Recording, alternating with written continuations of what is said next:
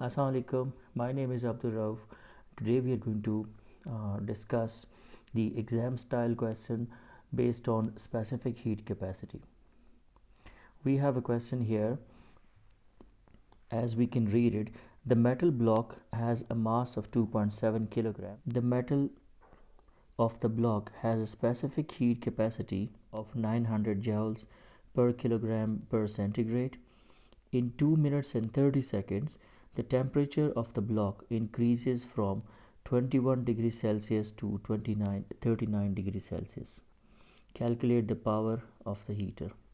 Now, this is an important question in a sense, like if you see here, we are going to score 4 marks. So first, we need to do little, a thought process before attempting the question instantly. So the first thing we need to recall to ourselves, what is specific heat capacity?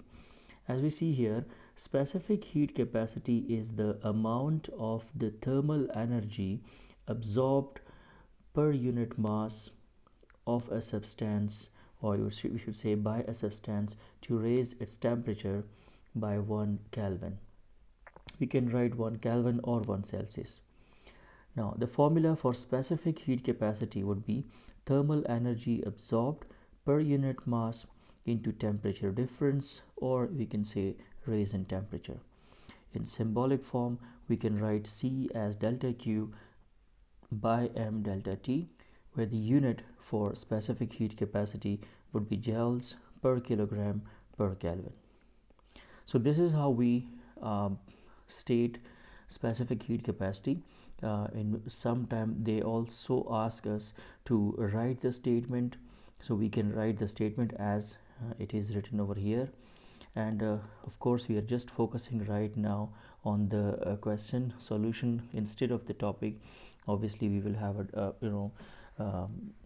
detailed discussion on the specific heat capacity in some other tutorial. We just rearrange the equation as delta Q equals to mc delta T.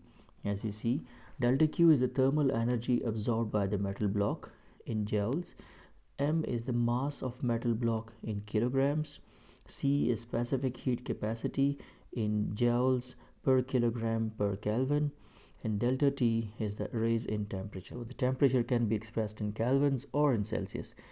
Using the equation, we just plug in the values. Mass is 2.7 kilogram, as you see here.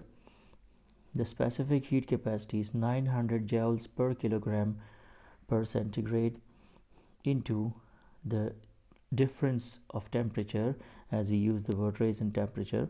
So 39 minus 21 Celsius. I have written all the units. Now I've skipped the units just to focus on the calculation. You can see 2.7 into 900 into 39 minus 21. So we get 43,740 joules. Now this is the thermal energy absorbed by the metal block, which was provided by the electric heater as shown in the diagram. Now let's calculate the power of heater. So how we are going to calculate the power of heater? Since power is the work done per unit time, the defining equation for power is work done per unit time. Here the work done is considered as the thermal energy provided by the heater, or you would say the thermal energy absorbed by the heater. The thermal energy absorbed by the metal. So writing P as W by T, or in place of W we are writing E. So E is delta Q. This is the amount of heat provided by the heater, or you can say this is the amount of heat absorbed by the metal. Remember, ideally we are considering no energy loss to the surroundings. In practical situations, we have to consider that some of the energy will be lost to the surroundings also, but we are ignoring that fact over here. So power is delta Q over delta T. Delta Q, as we found, was 43,740 and divided by T. Now just focus here. The time was given in minutes. It was 2 minutes and 30 seconds. We have converted time into seconds. You can see here in 2 minutes there are 120 seconds plus 30 seconds, so in total of 150 seconds. So we are going to plug in the value for time over here, and by dividing this we get 291.6 watt. As a student, when you are attempting this paper, you should be considering all these facts. First, yes, you need to write this equation to get that first mark. Second, you plug in the values and get your value for the delta Q as the energy absorbed. Then you need to write the equation for power and plug in the values, but remember you need to convert the time into seconds.